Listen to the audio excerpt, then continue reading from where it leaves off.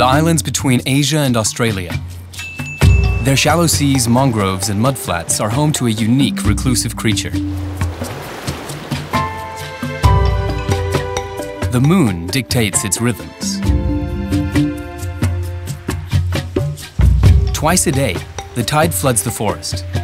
When the water withdraws and slowly uncovers the mudflats, a bizarre-looking animal appears.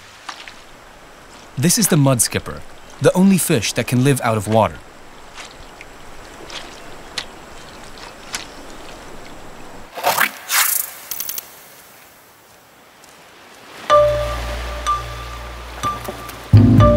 To enable this peculiar lifestyle, evolution has equipped mudskippers with abilities far beyond those of normal fish.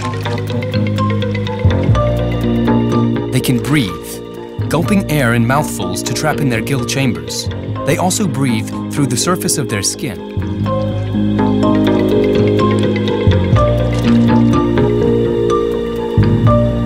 Their large, movable eyes are on top of their head and so well evolved that they can see better in air than in water.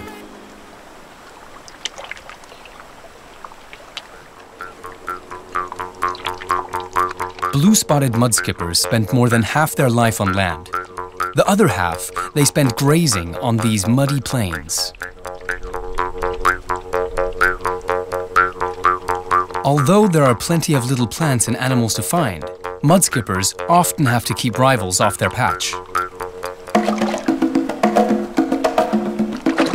With their mouths wide open, they press up on their fins, making sideways head swipes at each other and displaying their dorsal fins.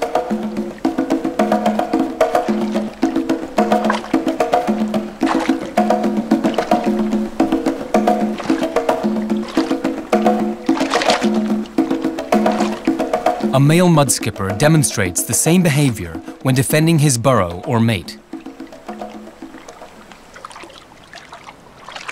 As the tide comes in, the blue-spotted mudskippers dive into their burrows.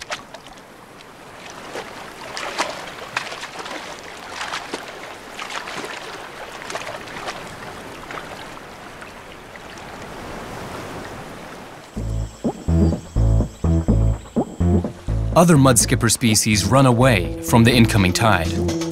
Gold-spotted mudskippers are more nomadic, always trying to flee the water. Their two pectoral fins mean they can walk, run, and jump. They're more like a cross between fins and legs, improved with the special feature of adapted shoulder joints.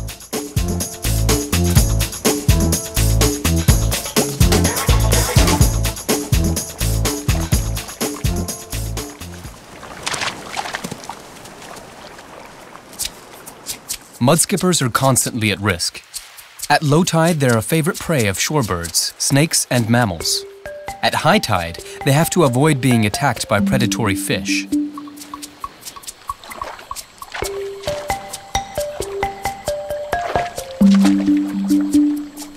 Skipping across the surface of the mudflats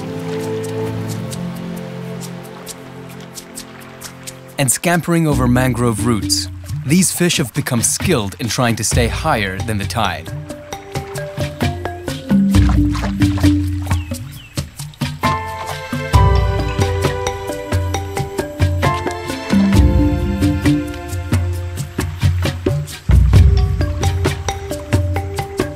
A tree trunk is a safe refuge for the time being, but only until the moon turns the tide again.